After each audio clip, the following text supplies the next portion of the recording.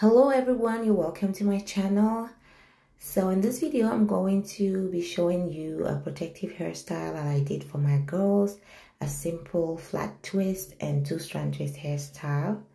And if you watched the previous video that I posted of our wash day, you would know that we had moisturized the hair after deep conditioning and put it in plaits. So the next day we just started by oiling the scalp. I'm using some jojoba oil for this process to oil the scalp and massage it in, and then we're gonna take down the plaits and begin doing the protective style. If you watched the wash day video, you know that before installing this plaits we had moisturized with a cream and shea butter. So in installing this style, we're not going to use so much product anymore. I'm just going to have some edge control that I'll apply on the edges and brush so that it looks neat. But there would be no heavy, use of product except on the ends when I'm twisting. And for that, I'll be using the TGIN flat twist. I think TGIN twist cream. I'm going to show you what that product looks like.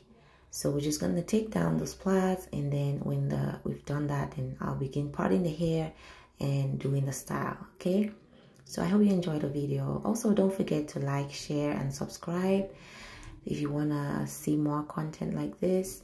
Thank you so much for watching.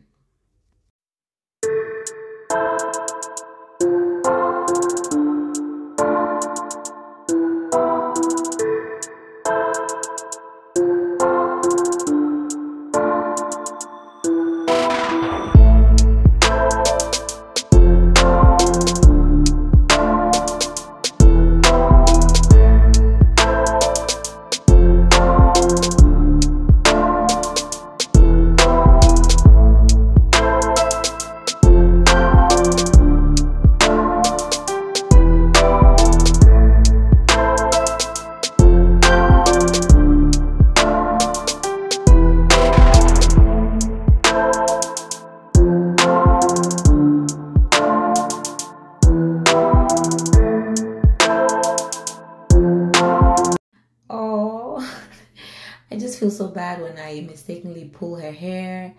Man, you try so hard not to cause pain, especially when the hair is in its natural state like this, when you don't blow dry, right? It's just more difficult to part without causing discomfort every now and then, but I really try my best.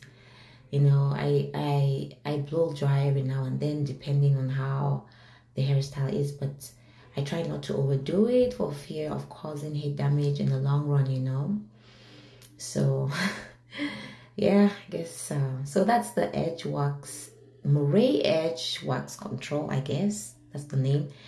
And the TGIN cream, twist and define cream that we're going to use. The edge wax is to clean up the edges so that it looks neat, and the twist and define cream is what I'm going to use as I twist the ends of the hair, like I explained to you.